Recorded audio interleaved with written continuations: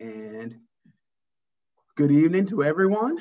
Good to see everyone here. I'm just excited about the study. I tell you, it's winding down. I tell you, we have finishing the book of Joshua, and what a powerful book it has been. A lot of information, but before it ends, there's still a lot more we can extrapolate. So I'm just excited about tonight's study. So let's just go to God and let's talk to him. Father God, we come to you this evening, just giving you thanks, honor, and praise for another day of life, health, and strength. Another day that you saw fit to bless us and keep us safe on our jobs and our homes and in our various activities.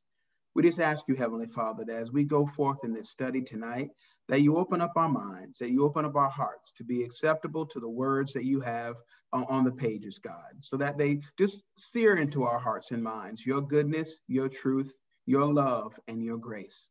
We ask you, God, that you give us revelation knowledge so that we understand what you are saying in Scripture, and that we can tell people about you and who you are every day and every time in our life.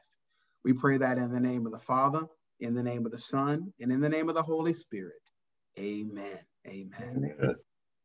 So before we get started, obviously, I always like to get the mind flowing. I like to get us back into study. And I wanted to recap from what we had at the last time we were together. So we were looking at the 22nd and 23rd chapters of Joshua. And basically in that 22nd, there was a thing that happened in the encampments.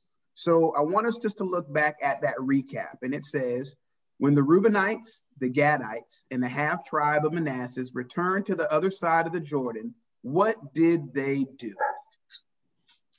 Now we remember, before they went into Jericho, before they went into the promised land, there was a group of individuals or tribes that wanted to stay on the side of the Jordan. And basically they were the Gadites, the Reubenites, and the half tribe of Manasseh, because they saw that the pasture land on that side was great. They petitioned Moses. Moses talked to God, and there was an allowance. As long as they were going to be prepared to fight with the other Israelites, it was okay for them to keep that land out of the land of promise on the other side of the Jordan. So now we find that Israel has proclaimed the land of promise. They can actually go home. So they're returning home. And when they return home, what did that 22nd chapter say? Does anyone recall? Is that where they built the big altar? That's exactly. The scripture tells us that it was just an outrageously large piece. It was something that could be seen, and that they actually, put everything on it. So yes, it was a large altar. So that's exactly what they did. So I said in studying in the recap question 2, in using the answer to the above question, we know that they built an altar. What did the other Israelite clans and tribes accuse the Reubenites, the Gadites, and the half tribe of Manasseh of? And as a second follow-up, what were those tribes prepared to do? So, go ahead. Excuse me. So they thought that they were converting to idolatry, and that it was an altar to a different god, and correct. So they were ready to go wipe them out. Yeah, exactly. They were ready to go to war. We find that in Joshua 22nd chapter, verses 11 through verses 16. We see that, yes, Brother Jackson is right. They accused them of worshiping other gods. Like, how can you turn away from the God of our fathers who gave you such great land? They even brought up, the idolatries at Peor. And then basically they were telling them before they did that, or before they start talking, they were ready for battle. They were ready to go to war and fight against their own kinsmen, just because of this audacious altar. So in recap question 3, it said, how did the Reubenites, the Gadites, and the half tribe of Manasseh defend themselves against the accusation? So remember, they accused them of worshiping a false god, but what did they say? And that one is found in Joshua 22, 21 through 28. So I recall they explained to them what it really was, that it was something that was going to be in remembrance of, excuse me, what the commitment that they had made to one God. and that it wasn't, you know, a step backwards. It was there for a memorial, a memory, a Rembrandt. That's all right. No, you're very right. You're very right. I love a Rembrandt too, right? Yes, no, you're extremely right. They wanted a memorial because remember, in their mindset, they said that since we live on the other side of the Jordan, obviously they weren't going to be able to commune with those other Israelites. So they wanted it for their generations to say that we also love God. We also believe in God. We also were there and followed his tenements. So we built this to remember what he had done and what we had done in his name. So yes, so we find out in that particular piece of scripture that it was just a big misunderstanding. You know, basically they were building this as a memorial, but then their family, I say their kinsmen saw it and thought it was for naught. But obviously it all came out in the wash. And that's why we learn a lot of things in this particular piece of scripture. One important thing is that we must talk to each other. Yeah, communication. Had they not talked to each other, boy, it could have turned out really bad. Yes. And the children of Reuben and the children of Gad called up Ed.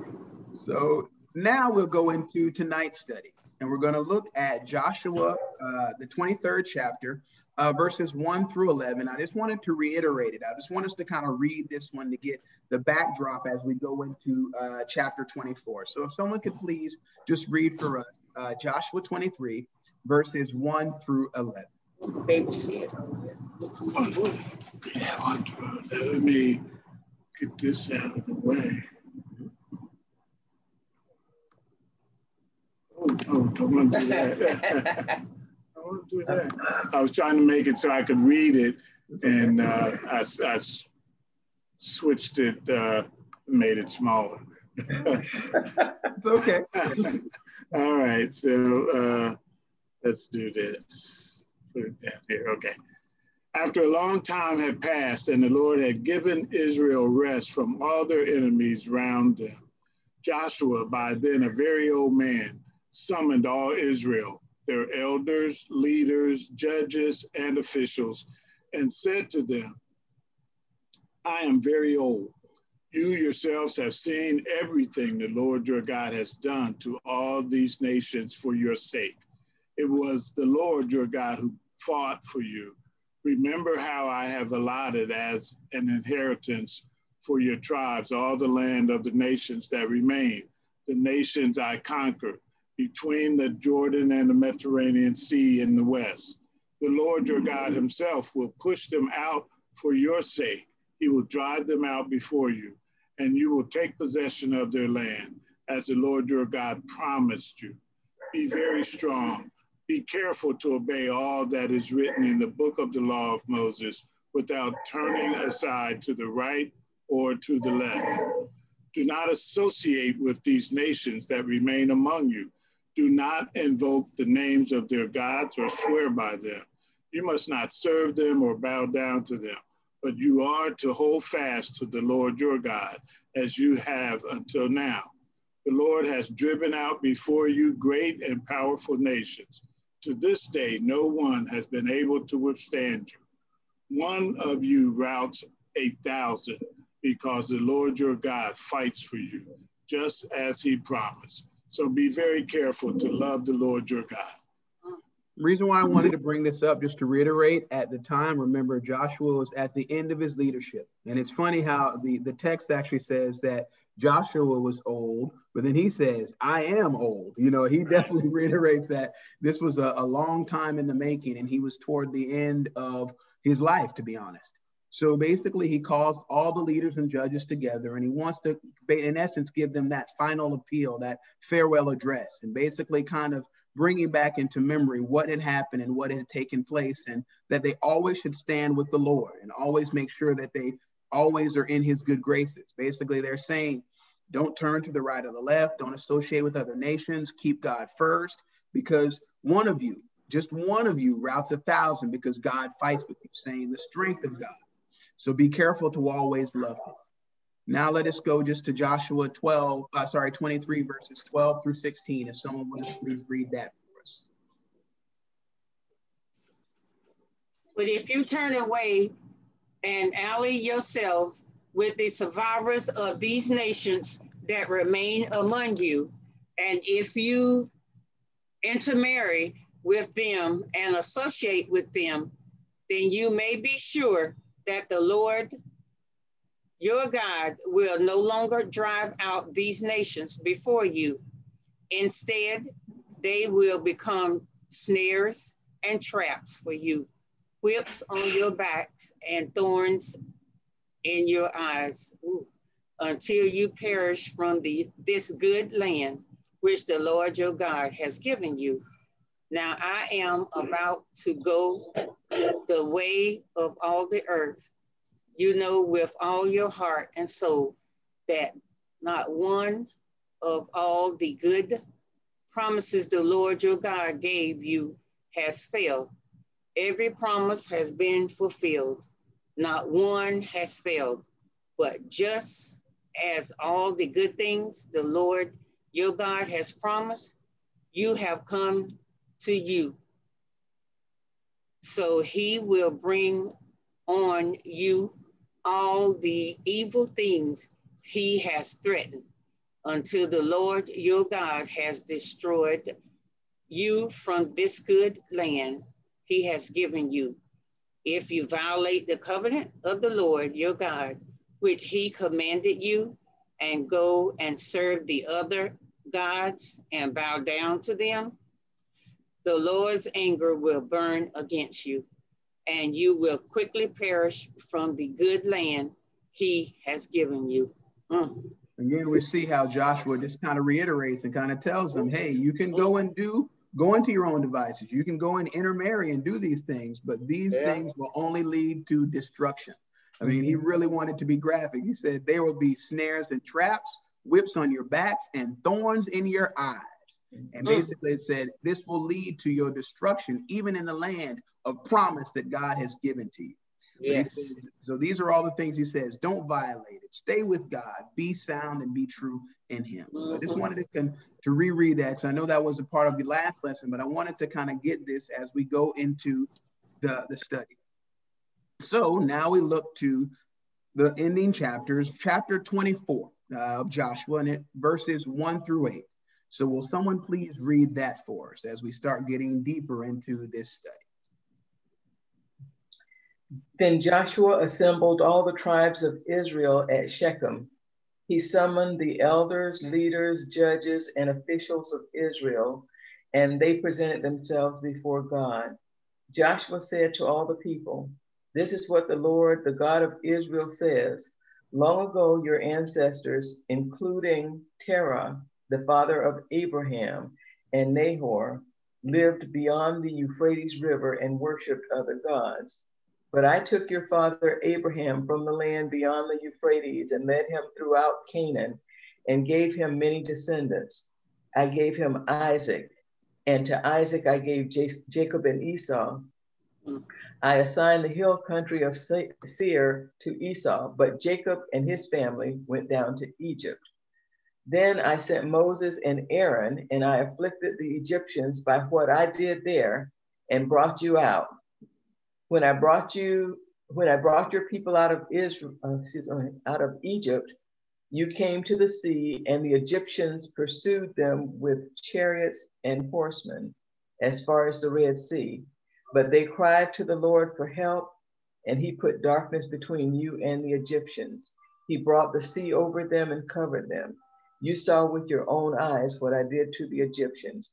Then you lived in the wilderness for a long time. I brought you to the land of the Amorites who lived east of the Jordan.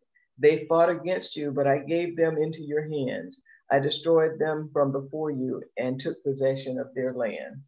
So we see again, Joshua assembles everybody. And basically, I like how it kind of shows us that this was more of an oral tradition. And we see that he reiterates each action of the children of Israel. Remember, reading and writing wasn't at the forefront. So basically, you wanted to constantly repeat and reiterate what God had done and kind of have a litany of where it was going. He talks about the patriarchs. Then he goes into them going into Egypt, and he said that them getting out of Egypt and leading into the promised land. So he walks them down what God had done for them. it's funny because we, as especially in the South, African Americans come from a lot of oral traditions, you know, where things have been passed down. People have said these things.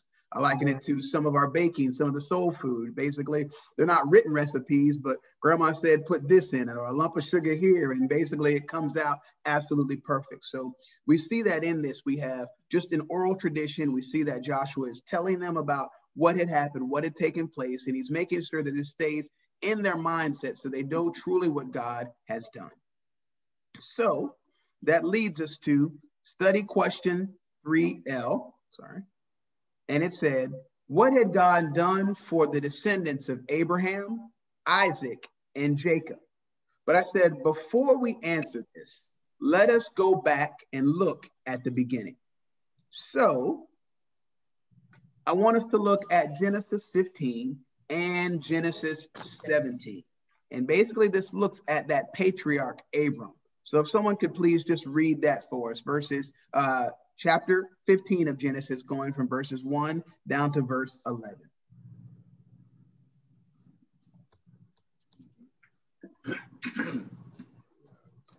After this, the word of the Lord came to Abram in a vision. Do not be afraid, Abram. I am your shield, your very great reward. But Abram said, Sovereign Lord, what can you give me since I remain childless, and the one who will inherit my estate is Eliezer of Damascus? And Abram said, you have given me no children, so a servant in my household will be my heir. Then the word of the Lord came to him. This man will not be your heir, but a son who is your own flesh and blood will be your heir. He took him outside and said, look up at the sky and count the stars, if indeed you can count them. Then he said to him, so shall your offspring be. Abram believed the Lord, and he credited it to him as righteousness. He also said to him, I am the Lord who brought you out of Ur of the Chaldeans to give you this land to take possession of it. But Abram said, Sovereign Lord, how can I know that I will gain possession of it? So the Lord said to him, bring me a heifer, a goat, and a ram, each 3 years old, along with a dove and a young pigeon. Abram brought all these to him, cut them in two, and arranged the halves opposite each other. The birds, however, he did not cut in half. Then birds of prey came down on the carcasses, but Abram drove them away. So we see where God, hello, oh, I'm sorry. I thought someone said, yeah. So we see where God actually starts to make that promise. We see where he takes Abram out. Remember, he said, I brought you out of the land of Ur, the land of the Chaldeans. Basically, you're worshiping these false gods. But now I want to show you what I will do for you. And remember, he brought him outside and he said, count the stars if you can count them. And this will be your generations. And now we see in Joshua, this pretty much this fulfillment of that promise that he made to Abram. And this is that beginning of the story Joshua was telling as he gathered them together on Shechem. But also we have a little more. So will someone just please read Genesis 15, continue. As the sun was setting, Abram fell into a deep sleep, and a thick and dreadful darkness came over him. Then the Lord said to him, know for certain that the 400 years you descended will be strangers in a country, not in our own, and they will be a slave and mistreated there. But I will punish the nation to serve as slaves, and afterward they will come out with great possessions. You, however, will go to your ancestors in peace and be buried at the good old age. In the fourth generation, your descendants will come back here, for that sin of the Amorites has not yet reached its full measure. When the sun had set and darkness had fallen, a smoking firepot with a blazing torch appeared and passed between the pieces. Oh, that the day the Lord, on that day, the Lord made a covenant with Abraham and said, to you, descendants, I give this land. For the way I, for the Egyptians to the great river, the Euphrates, the land of the Canaanites and Kenizzim, Cadamatras, Hittites, Perizzites, Riphathites, Amorites, Canaanites, Justinites, and Jebusites. Thank you so much. Yes. So we see that in this 15th chapter, obviously we see that God is speaking to Abraham, but then we see that after he makes him this promise about telling him that his descendants will be like the stars, then Abraham falls into a deep sleep and dread actually falls over him, because this is actually the foretelling of what's going to happen in Egypt. He said that they're going to be in there for 400 years and they're going to be slaves. They're going to be mistreated. But then he's going to punish the nation that actually mistreated them, and they're going to leave with great possessions. If remember the story of Egypt, of the Israelites as they left Egypt, remember after that last great plague, the Egyptians were throwing their goods at them. Just get them out of here. Take everything. Just leave us. That this plague had happened to us. So that was that great possessions piece. However, he said that your generation, Abraham, you guys are going to live to a ripe old age. You won't see this, but I'm just letting you know what's going to happen.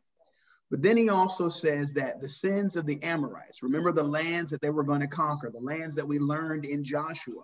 Basically, they haven't reached their full measure, but when they do, obviously you guys are going to go in and that will be the land of promise. And he pretty much outlines all of those areas of the promised land that we've been talking about in this study, basically going from the land of the Kenites all the way to the land of the Jebusites. So we see basically the roots of what we've been studying, starting with Abraham, starting in Genesis, going into these certain chapters that actually lead up to where we are in tonight's study. So let us look just a little more, and I want you to look at Genesis 17, and actually I'll do some reading. And it said, when Abram was 99 years old, the Lord appeared to him and said, I am God Almighty. Walk before me faithful and be blameless. Then I will make my covenant between me and you and will greatly increase your numbers. Abraham fell face down, and God said to him, as for me, this is my covenant with you. You will be the father of many nations. No longer will you be called Abram. Your name will be Abraham, for I have made you a father of many nations. I will make you very fruitful. I will make nations of you, and kings will come from you. I will establish my covenant as an everlasting covenant between me and you and your descendants after you for the generations to come, to be your God and the God of your descendants after you. And I wanted to highlight this piece where it says, the whole land of Canaan, where you now reside as a foreigner, I will give you as an everlasting possession and your descendants after you, and I will be their God. Then God said to Abram, as for you, you must keep my covenant, you and your descendants after you, for the generations to come. This is my covenant with you and your descendants after you, the covenant you are to keep. Every male among you shall be circumcised. You are to undergo circumcision, and it will be the sign of the covenant between me and you. For the generations to come, every male among you who is 8 days old must be circumcised, including those born in your household or bought with money from a foreigner. Those who are not your offspring, whether born in your household or bought with your money, they must be circumcised. My covenant in your flesh is to be an everlasting covenant. Any uncircumcised male who has not been circumcised in the flesh will be cut off from his people. He has broken my covenant. God also said to Abraham, as for Sarai, your wife, you are to be no longer to call her Sarai. Her name will be Sarah. I will bless her and surely give you a son by her. I will bless her so that she will be the mother of many nations. Kings of people will come from her. So we see that in this piece of Genesis, that he's further reiterating what's going to come from this man Abram. He changed his name from father of nations to father of many nations. He's Abraham now. We see that Sarah goes from Sarai to Sarah. So we see that he's preparing the way for these great descendants to come. And I love that piece in 8, and that's why I highlight it, because it's basically at that time, he was a stranger in that land. He didn't know anyone. He didn't have any familiar ties. He didn't have any type of family in that area. But God told him that through you, the people that will come after you will actually have this land, and this will be their land. It's almost like telling someone who moved into the U.S. saying that this area, this is going to be yours. This is where your family is going to inhabit, and this is going to be the region for you. So I just see what a powerful God that could do something like that. This guy, not familiar with this territory, will actually be over this territory, him and his descendants. So now it gets back to study question 3L, which obviously we kind of went a ways around, but I wanted to kind of put all that meat together for you to get this answer. And it said basically the answer for it is that they were given the lands that God had promised their patriarch Abraham. So we remember we saw how they had basically in Joshua said they cried to the Lord for help, but he put darkness between you and the Egyptians. He brought you a sea to them and covered them. He saw with your own eyes and what he did to the Egyptians. When you lived in the wilderness for a long time, I brought you to the land of the Amorites who lived east of the Jordan. They fought against you, but I gave them into your hands. I destroyed them before you, and you took possession of their land. So we see where all of this started, where all of this now is coming to fruition. It's gone for more so than just prophetic words. We see that actions were taken, and now we see that these people are now in the land of promise. But I wanted to kind of see where the start of it was. Any questions about that at all? All righty, let's go to the next. So now we're looking back into Joshua, looking back at Joshua 24th chapter, verses 10 through 16. And could someone please read that for me? Joshua 24, verses 10 through 16.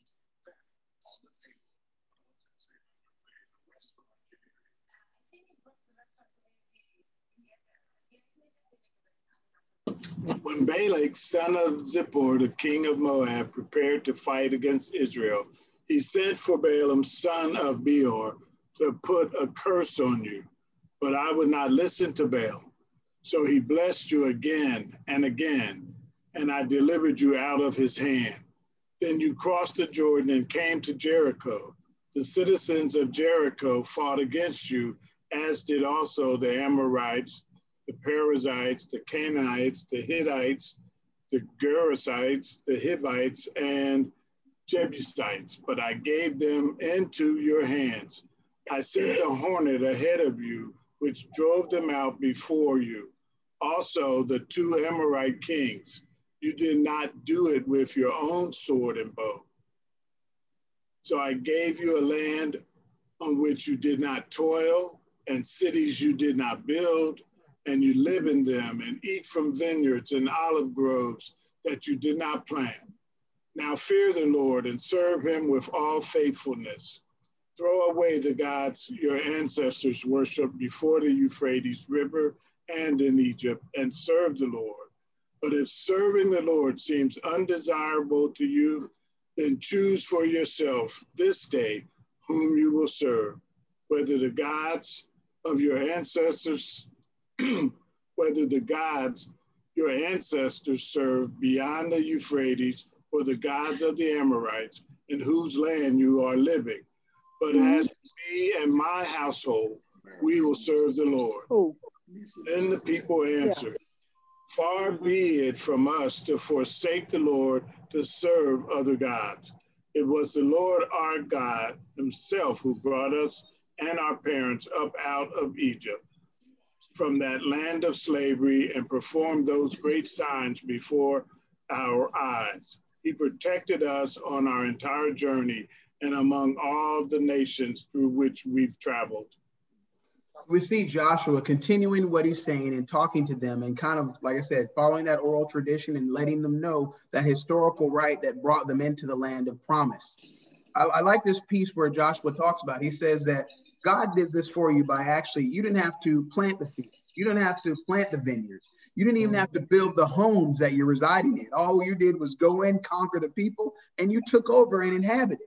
So these things were already set for you. You didn't have to toil over them. You didn't have to have, the sweat of your brow by building these things. These things you just basically acquired and inherited from those who were in that land. So he continues to tell him, make sure you stay away from those false gods. Do not serve the gods of the people of the Euphrates, the gods of the Amorites in the land that you're in. And then he does this bold statement. And I tell you, we've heard it many times before where Joshua stands up and says, I know that you know about those gods on the Euphrates. I know that you know about the gods of the Amorites. But as far as me and my household, we will serve the Lord. And so the people heard that and they said, in this instance, far be it from us to, forsake the Lord for the other gods. Basically, we know God did this for us, so we're going to follow him just as you. He protected us, he kept us. So basically, in this instance, they're also making that same covenantal bond, just as Joshua did, and proclaimed that his and his household would serve God. So that leads us to study question 4L. And yes, again, we look back at Balak and we say, what sin did Balak commit against Israel? Well, he's the one that had Balaam. That's it. You got it, Balaam. he actually commissioned him to go and curse Israel. Exactly. And what happened? He blessed Balaam blessed them instead because God wouldn't allow him to curse him. Exactly.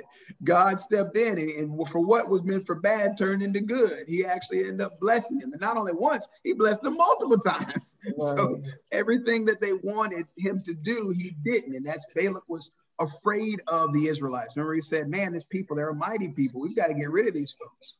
So yes, that's exactly what happened. So we're looking back at Numbers, and this is basically what we're talking about. So we can always not say we just said it, but actually look what scripture said for us. And it says, then the Israelites traveled to the plains of Moab and camped along the Jordan across from the Jericho. Now Balak, son of Zippor, saw all that Israel had done to the Amorites, and Moab was terrified because there were so many people. Indeed, Moab was filled with dread because of the Israelites. The Moabites said to the elders of Midian, this horde is going to lick up everything around us as an ox licks up the grass of the field. So Balak, son of Zippor, who was king of Moab at the time, sent messengers to summon Balaam, son of Beor, who at Pethor near the Euphrates River in his native land. Balak said, a people that's come out of Egypt, they cover the face of the land and have settled next to me. Now come and put a curse on these people because they are too powerful for me. Perhaps when I will be able to defeat them, then I can drive them out of the land. For I know that whoever you bless is blessed, and whoever you curse is cursed. The elders of Moab and Midian left, taking with them the fee for divination. Then they came to Balaam and told him what Balak had said. So basically, just as Sister Hankerson was saying, basically, yeah, he was commissioned. Basically, he commissioned Balaam to do this cursing. And we see here in Numbers that obviously this is where they gave him the fee and the payment for it. But we know that as we had read that this actually didn't happen. He ended up blessing the children of Israel. And of course, they still remained successful. So we look back and we find out the answer for study question 4L. And it said, Balak wanted to curse Israel. So he sent for Balaam, the diviner, to curse the children of Israel. In turn, God stepped in and everything that was meant for a curse turned into a blessing. Balak's sin was trying to curse Israel. All right. Next, let us go to study question 5L. And it said, what choice did Joshua set before the people? What did he say to them?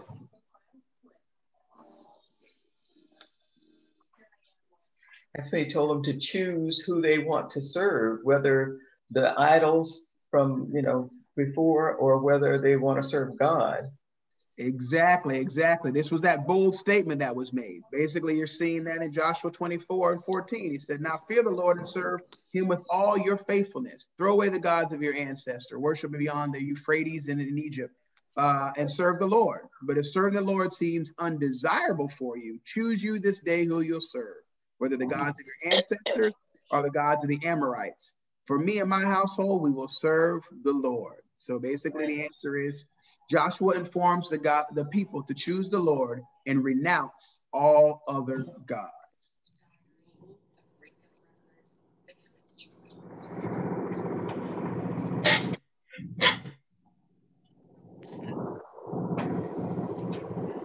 So now I want us just to kind of reiterate certain things. I want us to look at Moses and his words in Deuteronomy 30, because basically we see that Joshua talks about a boldness and he talks about, hey, my household is going to serve the Lord. But let's just look and kind of compare and contrast some of the words that Moses said. Remember, Moses was the first leader of the children of Israel and Joshua being his second. So will someone please read for us Deuteronomy 30, beginning at the 11th verse and going down to the 20th.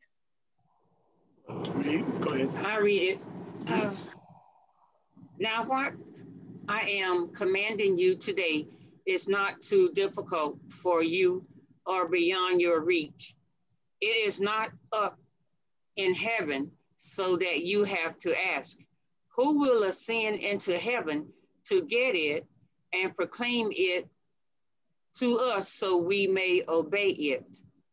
Nor is it beyond the sea, so that you may have to ask, well, who will cross the sea to get it and proclaim it to us so we may obey it? Nope, the word is very near you. It is in your mouth and is in your heart, so you may obey it. See, I set before you today life and prosperity, death and destruction. For I command you today to love the Lord your God, to walk in obedience to him, and to keep his commands, decrees, and laws. Then you will live and increase, and the Lord your God will bless you in the land you are entering to possess. But if your heart turns away and you are not obedient, and if you are drawn away to bow down to other gods and worship them, I declare to you this day that you will certainly be destroyed. You will not live long in the land you are crossing the Jordan to enter and possess. This day I call the heavens and the earth as witnesses against you that I have set before you life and death, blessings and curses. Now choose life so that you and your children may live, and that you may love the Lord your God. Listen to his voice and hold fast to him, for the Lord is your life, and he will give you many years in the land he swore to give to your fathers, Abraham, and Isaac, and Jacob.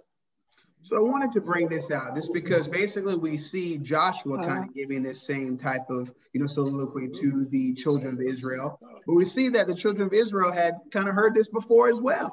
Moses in Deuteronomy had pretty much reiterated and told them to be obedient to God, to make sure that you don't go to the left or the right, to be making sure that you're steadfast in him.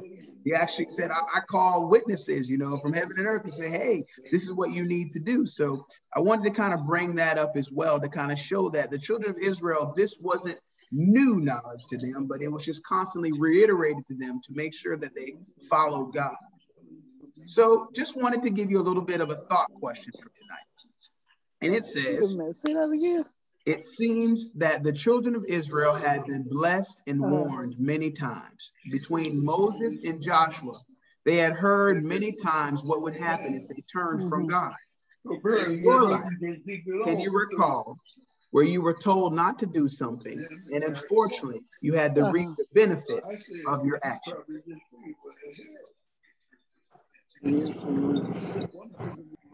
Oh, yeah. And we're all family, so it would be no judgment.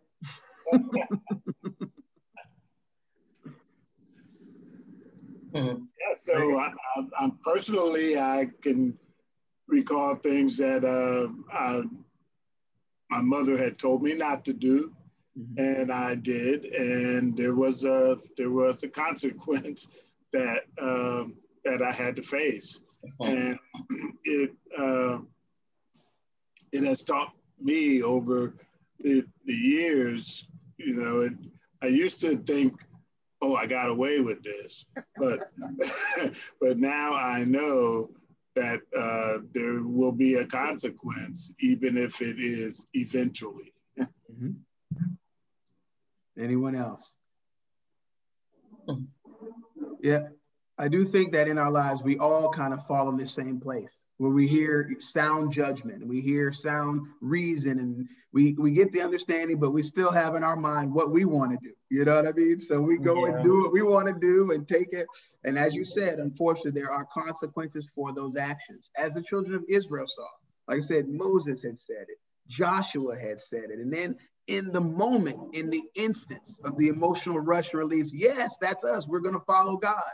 But then as they strayed away, as they went away from that place, they started to go into their own mindset and do the things and intermarry and fall into that same traps that both of these leaders told them not to. So yeah, I think we all can relate in our life, where if it were a parent, if it were a friend, or even if it were a coworker or a boss that told us, you know, hey, I don't want you to do that or do that, but we had a better mind to do something on our own, and thus, unfortunately, reap the benefit of our actions, i.e. the consequence. So yeah, just wanted to kind of put it all together. So next, let us go back to Joshua, chapter 24 and verses 16 through 24. And remember, we're seeing how Joshua said, hey, choose you this day. So now we see kind of the answer of the people. So if you could please just read for us someone, verses 16 through 24. Then the people answered, far be it from us to forsake the Lord to serve other gods. It was the Lord our God himself who brought us and our parents up out of Egypt from that land of slavery and performed those great signs before our eyes. He protected us on our entire journey and among all the nations through which we traveled. And the Lord drove out before us all the nations, including the Amorites who lived in the land. We too will serve the Lord because he is our God. Joshua said to the people, you are not able to serve the Lord. He is a holy God. He is a jealous God. He will not forgive your rebellion and your sins. If you forsake the Lord and serve foreign gods, he will turn and bring disaster on you and make an end of you after he has been good to you. But the people said to Joshua, no, we will serve the Lord. Then Joshua said, you are witnesses against yourselves that you have chosen to serve the Lord. Yes, we are witnesses, they replied. Now then, said Joshua, throw away the foreign gods that are among you and yield your hearts to the Lord, the God of Israel. And the people said to Joshua, we will serve the Lord our God and obey him. Like I said, basically we see that they reiterated. They said, yes, they were going to do it. No, we're not going to serve foreign gods. We're going to keep God first. We understand what you're saying. We understand the trials and the tumultuous things that can happen if we get out of the Lord's good graces. So yes, we today will make an honest reply to say that we will do this. When you, like I said, you're witnesses to yourselves for what you said that Joshua said about the children of Israel. So it leads us to our study question 6L, and it said, then what promise did the people make to Joshua? We pretty much looked at it, yeah. What promise did they make to Joshua? Serve God. Is that they were going to serve God. That is correct. Basically, we see it in chapter 24, verses 16 through 18, and it said they promised to serve God.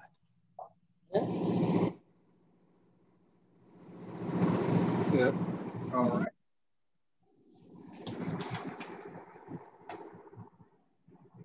Next, let us look to Joshua 24, verses 25 through 33.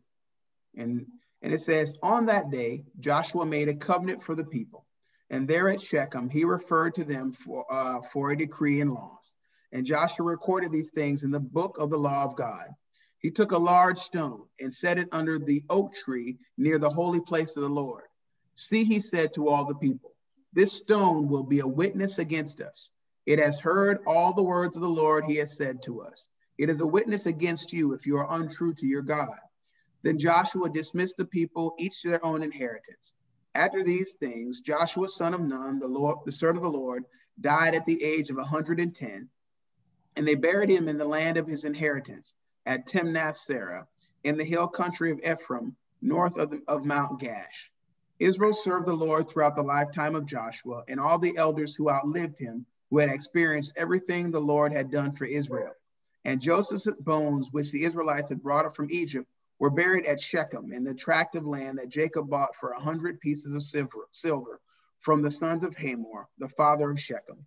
This became the inheritance of Joseph's descendants. And Eleazar, son of Aaron, died and was buried at Gibeah, which has now been allotted to his son Phinehas in the hill country of Ephraim.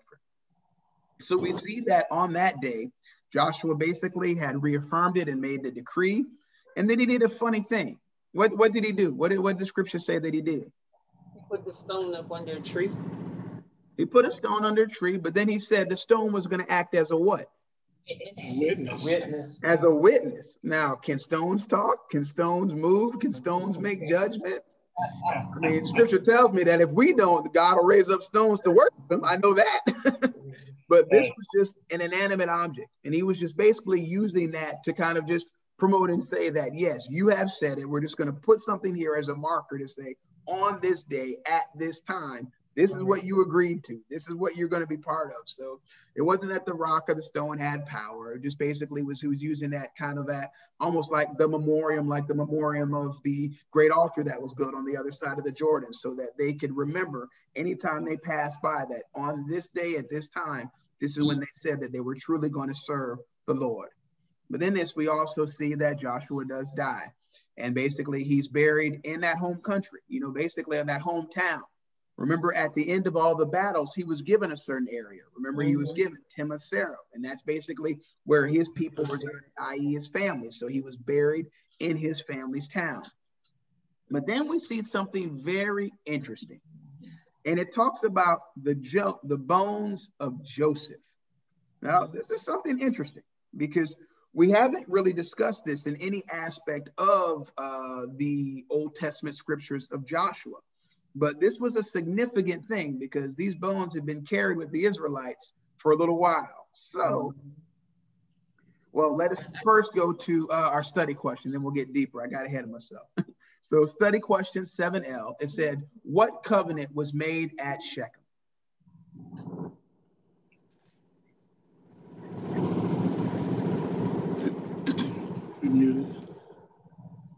They made the covenant that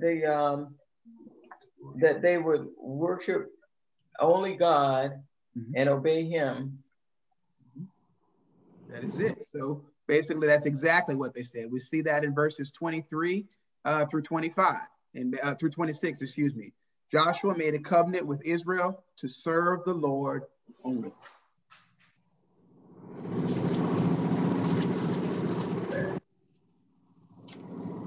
So then we go next, and we pretty much kind of discussed it, where it says, what was the purpose of putting a large stone under an oak tree? What was that purpose? Why did Joshua do that? Well, like you said, it's kind of just to memorialize the covenant that they made, to remind them that that's what they had agreed to. Exactly. So if anyone walk by, they can point out, say, oh, why is that rock under there? Well, this is the day that your parents said that they would worship God. So if you're going and doing your own things, you said it. You said it. So it's kind of like that bond. So yes. And we see that in Joshua 24:26. And it says to act as a witness. In other words, it stood as a symbol of the agreement that they had made when they stated they would serve the Lord. So, You have your hand up? yes. Yeah, go ahead, sir. Go ahead. Yes, sir. So I think it's how Joshua keeps reminding reminding them, right? Because their ancestors, because of their disobedience, they had died off in the wilderness. And so it was important to remind the generation so that Israelites didn't have a good history of keeping their word to God, right? They were very cyclic, right? And it seems, interesting to me how, we look at it, or I look at it and study and say, man, they should have learned their lesson, right? But then I turn around and I look at us today, and I say, man, we should have learned our lesson. Exactly. I say collectively and individually, because we can look out, but then that person that we look at when we're brushing our teeth in the morning, that person too, we'll look at it. Yeah, so you're right. You're very right. Very right. Good deal. Our pastor says the problem with sin is that I in the middle. Very true. Very, very true. Very, very true. Tell him I'm about to steal that. So we find out now, we said, how old was Joshua when he died, and where was he buried? He was 110 years old. 110, yes. And where was he buried? In his inheritance land. Correct. The border of his inheritance in Timnah. Oh, yeah. Okay. It's okay. That is correct. That is correct. So he lived to the ripe old age of 110. And remember, Joshua had seen so much. Remember, he was basically right there attached to Moses. So when Moses went up to Sinai, Joshua was with him. He didn't get to go and to talk and commune with God. He was down further. And so Joshua also was part of that group of men that went out and scouted the promised land. Remember him and Caleb, they were like, hey, we can take them. I don't care how big the Nephilim are. We're going to fight, and we're going to make sure that God is seen. So Joshua had seen so much in his 110 years, but yes, he died and they buried him in his hometown, literally. So I wanted us to look at those bones again, because it said, what was done with the bones of Joseph? And when we speak about Joseph, do we recall who that is? Yeah. Okay. He's one of Jacob's sons. Right. He was the one that was sold into slavery by his brothers. Correct. He was the one, the favorite. Remember, he had that wonderful coat, and they were like, oh, look at him. He thinks he's all that and then some. So his brothers actually wanted to plot to kill him. Right. And they put him down. They said, oh, let's just think about it. So then they went back and, they sold him to a caravan, and they forgot about their brother. But obviously, then he became wealthy in Egypt. Obviously, we know the story as it progressed. And of course, they went during a time of famine. They had to go to Egypt. Of course, the world was under a big famine. They went, and of course, he feeds them. He does a lot of little trickery, puts a little cup in a bag, had some of them out to stay, but then eventually he reveals himself to them. But we want to figure out why this was important and why they still had these bones. What did that really mean? So I'm going to go to this to look at these scriptures. We're going to look at Genesis 45. And if someone could just read for us Genesis 45, we're going to start at that first verse and see the significance and why these bones were even mentioned in Joshua.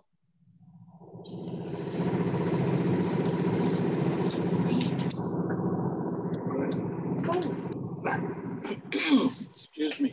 Then Joseph could no longer control himself before all his attendants, and he cried out, have everyone leave my presence. So there was no one with Joseph when he made himself known to his brothers.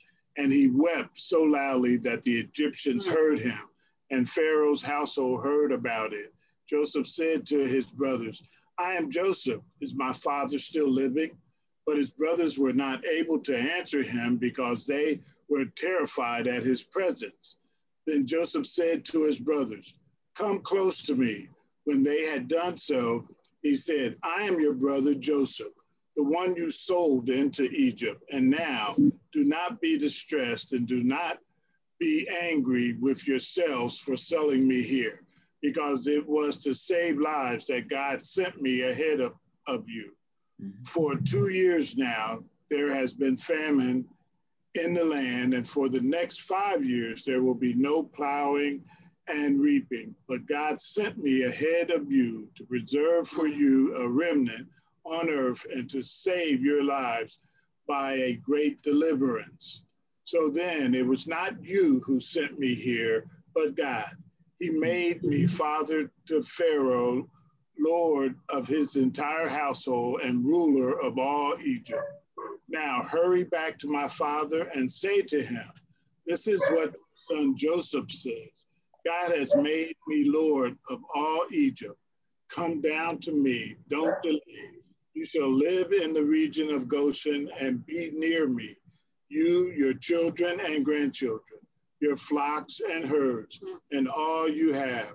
I will provide for you there, because 5 years of famine are still to come. Otherwise, you and your household and all who belong to you will become destitute. So we come here and we find basically kind of the ending of the story of Joseph and his brothers, where he is a great official in Egypt, and basically he gets to the point to where he can't hold himself or contain himself anymore, and he calls everyone to get out. And basically he tells his brothers who he is, but they're just astonished. Could you imagine? This was decades prior. They had almost forgot about their brother. You know, in essence, they couldn't even put 2 and 2 together. So he had to even reiterate again, I'm Joseph, the one you sold to Egypt. You know what I mean? And in him, he was the one sobbing. He was the one that was so just excited and happy to see his family again. So we see that piece about Joseph, but let us look at Genesis 50, and it says, and Joseph stayed in Egypt along with all his father's family. He lived 110 years and saw the 3rd generation of Ephraim's children. After we see that's synonymous with Joshua, 110, 110. Also, the children of Machir, son of Manasseh, were placed at birth on Joseph's knees. Then Joseph said to his brothers, I'm about to die, but God will surely come to your aid and take you up out of this land to the land of promise, land he promised an oath to Abraham, Isaac, and Jacob. And Joseph made the Israelites swear an oath and said, God will surely come to your aid, and then you must carry my bones up from this place. So Joseph died at the age of 110, and after they embalmed him, he was placed in a coffin in Egypt. So now we see basically back in Genesis, Joseph had, revealed himself to his brothers. They lived a life in Egypt. But remember, Egypt was not the place that God had for them. Basically, remember, we're talking about a land of promise. And Joseph had the foresight to know that. And so basically, he said that when I die, I don't want to be buried in this foreign country. I want to be buried in that place that God has for us, that God has for our people. I want to be buried in the land of promise. So swear to me, these people, that you will make sure that my bones get buried in the place of promise. I want to rest in the place of my people, in essence. So we see that this is where that covenantal agreement was made between men, obviously, so that his body would be taken into the land of promise. So let us go again. And I just want someone just to read Exodus 13. Like I said, I really wanted to bring it home, and I wanted just to kind of finish this together. So if someone would please read Exodus 13, verses 17 through 19. And this is basically when Moses was caretaker of the bones. When Pharaoh let the people go, God did not lead them on the road through the Philistine country, though that was shorter. For God said, if they face war, they might change their minds and return to Egypt. So God led the people around by the desert road toward the Red Sea. The Israelites went up out of Egypt ready for battle. Moses took the bones of Joseph with him because Joseph had made the Israelites swear an oath. He had said, God will surely come to your aid, and then you must carry my bones up with you from this place. So we see that covenant was made about the bones in Genesis 50, where Joseph physically said, this is what I want you to do. And we see that Moses in leadership was still had possession of them. He was carrying these bones till they wound up in the land of promise. So now we can get to our final answer. And it says, and Joseph's bones, which the Israelite had brought up from Egypt, were buried at Shechem, in the tract of land that Jacob bought for 100 pieces of silver from the sons of Hamor, the father of Shechem, and this became the inheritance of Joseph's descendants.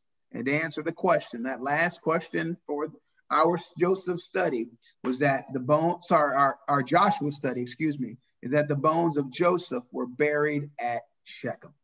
So we see just a lot of promises that were fulfilled and a lot of things that basically historically came into play, because we see that not only did Joseph ask to be buried, we saw that Moses had to take caretaker, and then Joshua finally, actually his family, became caretakers, and we see the bones finally found a resting place 100 and some odd years later. Could you imagine, seriously, keeping that covenant, keeping that promise, making sure that these bones were cared for? Because they were probably bones at the time, even though he was embalmed. I mean, you're talking a century. They were definitely just bones, you know, but they still kept true to their word and made sure that their patriarch was buried accordingly. Questions? Good study. That's good. Wow. Now, is Shechem, because it says it's the tract of land that Jacob bought, that's where he buried Rebecca, right? You know what? I'm not sure off the top, to be honest with you. Okay. That I'm not sure, but I could definitely get that answer for you. Mm-hmm. No, that wasn't Jason. It was Joseph's mother. But I can't forget which one was which. That's okay. But no, I could definitely look who else had a plot of land there. But yeah, I'm not sure off the top, to be honest. And also, I just wanted to comment, because when we were talking earlier about, because when Joshua was basically talking to the Israelites, when he gathered everyone together and he was going over the history, you know, everything that had happened from Abraham down, and how that word that, you know, how it's something, the history is always was always like spoken to the next generation or whatever. Mm-hmm. And that's why God had a remnant, right, of people, like the remnant of the ones that were in the wilderness. Mm-hmm. There's always got to be someone to tell the story, you know. Correct. You know, because if everyone, that all of the original ones died off, then there's really no one to carry that word. You know, that carries it on. And like I said, and we see it in Joshua, because he knew it, he was there. You know, we see it in Caleb. Obviously, his family were very successful because of it, because of him being bold and standing up. And then obviously, remember that happened when he was in his 40s, and then in his 80s, he called him on the carpet and said, "Hey, we're here now. You told me." Remember your promise. Yeah. Exactly. Make sure. And then his daughter, boy, she got everything. But the idea is, you were very right in that. There always has to be those to kind of pass it forward. You know, like I said, you can't wipe out everything. There has to be those. And there were, well, like I said, there were some that died, but you're right. There always is that little remnant that's there to kind of tell the story. You know what I mean? So, and to keep obviously this going, I mean, because you could have had people say, "What are we doing with these old bones?" And they could have left them, you know, in Amorite kingdom. But hey, they said that this was our patriarch. We're keeping a promise. So if it took a century, we're going to make sure that he leaves Egypt and that he's buried with his people. In the land of promise. Mm-hmm. Yes. Other questions or comments? Mm-hmm. Good deal. Yeah. I tell you, well, like I said, this ends Joseph. I mean, obviously, but there's definitely some more to come. So, I mean, we've been through it, and the big reason for choosing this, obviously, I love the historical books, so I think that's kind of would be as well. But also, I love the story of Joseph because it brings forth basically that he was taking them over into a place where the other leaders couldn't. So obviously there was leadership for the children of Israel prior, but unfortunately Moses couldn't do it. So Joshua, with God's help, obviously leading and guiding, brought them over. And I just liken it to where we were when we first started, as far as before I'd come into where we're at Fort Clarke. You know, basically it was a transition in leadership. So obviously with new leaders, there are new things that can be seen. And obviously we see that with Joshua, there are new things, but he was able to lead, guide, and direct with God's vision. And that's what I want to do, lead, guide, and direct with God's vision and make us successful so that we get to our land of promise and be there. So I think it just also outlines where we were and where we're going. And I think God is just making just so many awesome things happen at Fort Clarke. I'm just so excited about it. So I just wanted to kind of have something to kind of look at with that. So thank you guys. I appreciate you being part of the study. This doesn't end Bible study because we ended Joshua. This basically, this means that, hey, there are more, like I said, there's 66. So now we're down one. Now we got 65. So what's going to happen is basically for our next study, we are going to do a New Testament book. I'm looking at the gospel, so I'm not sure where I'm going to go. So I definitely, it's either going to be Matthew or Luke, but that's what I'm looking for as far as our study. And we will look at those and go from there. So how I really want to use Bible study is an old and then a new, and then till we finish 66. So, hey, maybe we can be that at 110, finishing all of them together. All right. No, so you count your members in. I appreciate it. I truly appreciate it. You guys are members in my book. So definitely. So I'm going to ask actually one of the ladies, will you please pray us out tonight? Either Sister Jackson or Sister Hankerson, whoever would like to, could you please pray us out tonight?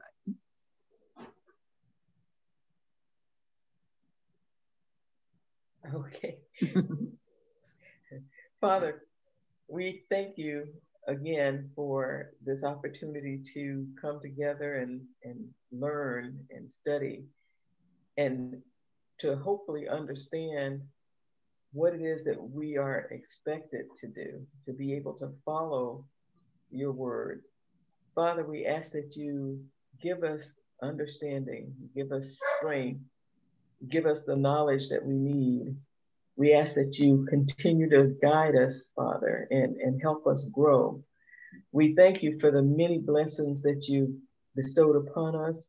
We thank you for your Son that suffered and died for our sins, even though we are many times not worthy, but we are able to have our salvation based on that. We thank you, Father, for keeping us safe. We thank you for our friends, our family, our health. And we just thank you for life and life everlasting. In Jesus' name we pray. Amen. Amen. Thank you guys so much. Just like I said, definitely excited about what's coming forth. And we will definitely, like I said, be in a New Testament book for our next study, but definitely keep everything. Because like I said, this is good. The one thing I learned about the word, it's nothing you want to throw away. You want to make sure that it just stays close to the heart so that you can just bring it out. And remember, hey, especially choose you this day who you'll serve. I tell you, you can't beat that. Definitely can't beat that. House. Exactly.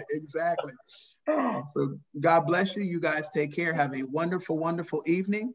And we will definitely see you the next time. All right. Thanks, Pastor. Good night. You're very welcome. Good night.